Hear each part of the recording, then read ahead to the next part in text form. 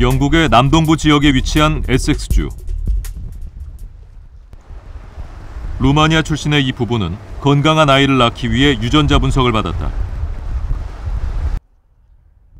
아내인 카르멘이 샤르코마리투스라는 심각한 유전병을 앓고 있기 때문이다. 유전자 이상으로 운동신경과 감각신경이 손상되는 병이다.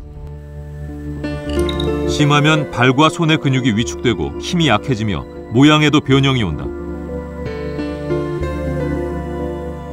Unfortunately, there is no cure for it. There is no medication to keep it under control. There's nothing you can do. It just slowly progresses. It gets worse. You end up not being able to walk like my father was. You end up not being able to do common tasks like being able to eat on your own with a knife and a fork. 아버지로부터 유전병을 이어받은 카르멘. 평생 병마로부터 고통을 받은 아버지를 보며 아이를 낳지 않기로 결정했었다. Well done. Well done. 하지만 유전자 검사는 그들에게 건강한 아이를 낳을 수 있는 길을 열어줬다.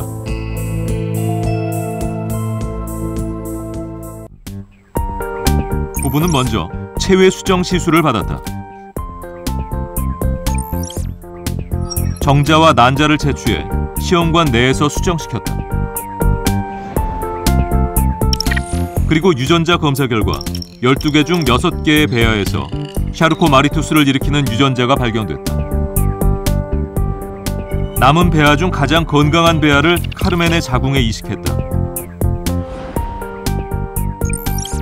그리고 10개월 후 아들 루카스가 태어났다.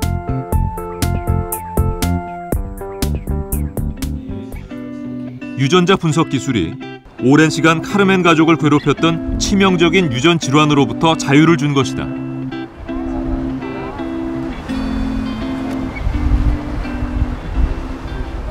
If there's an option of doing that before birth, so before the child is born, you have an option of giving him better chances for life, then why not? In my family, it's going to die with me. I haven't passed it on. Lucas is absolutely healthy. So as far as I'm concerned, the condition will die with me. KBS